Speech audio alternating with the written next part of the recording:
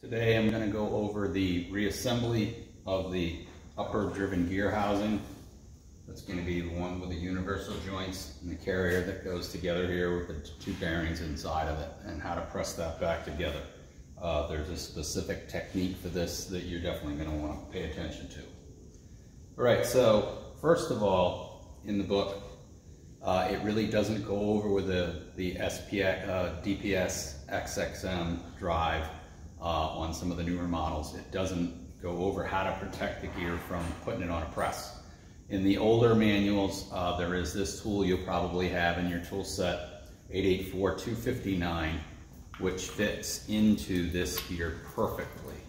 Okay, so I can put this on a press, put the gear on that tool, and it supports the gear off the press. The next thing is, I've got a new crush sleeve or a pre-tension sleeve, and the old one that I took out of the drive, that one gets thrown away.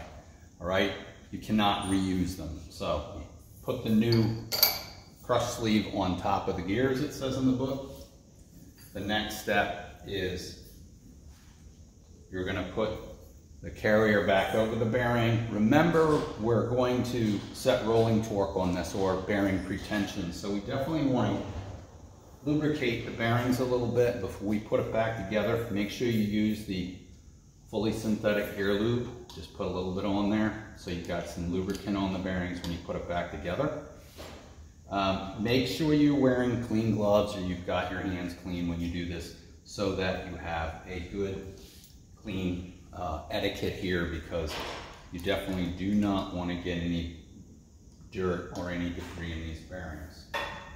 If you put this back together and you feel any type of tension to it, or there's any roughness to it, you have to take it all apart, clean all the bearings back out, hold the bearing, blow it out with compressed air, put some gear lube on it, and then push down lightly on it and spin it in your hand, and make sure you don't feel any crunchiness to it, any dirt that's in there. It has to be 100% clean to do this. So I'm going to take the carrier, already has the races pressed in it. This facing inward, obviously the gear goes inside. I'm also going to take a little bit of gear lube and put it on the inside and on the gear, so that I'm going to press that on there. I'm going to put the bearing inside, line that bearing up with my fingers, and then we need this tool, which is that same tool we used to press the seal out. That's that 884-263 tool. And I'm going to put that on the bearing itself, center it. I'm going to center this on the press. Make sure everything looks nice and concentric if you can, lined up. Spend the extra moment, tighten your press up, and then start pressing the bearing. Don't forget, the bearing has to face taper down, and the other bearing faces taper up. So do a little checklist, don't rush through this, take your time.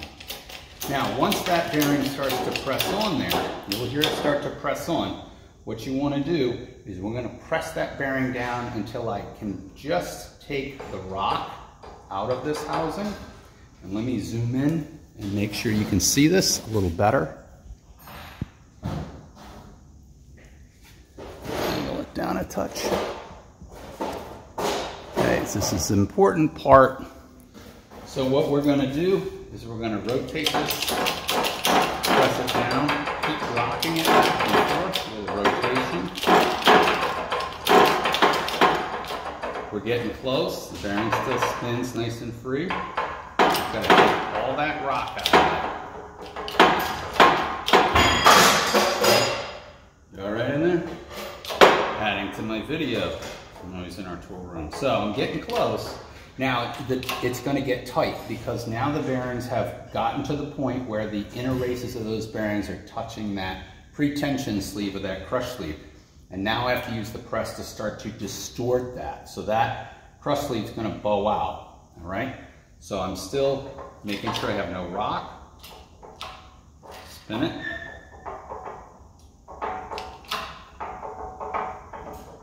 And I'm into that crush sleeve now. I can feel it starting to get harder to crush. Go nice and easy. You want to take all of that crush out. just about close.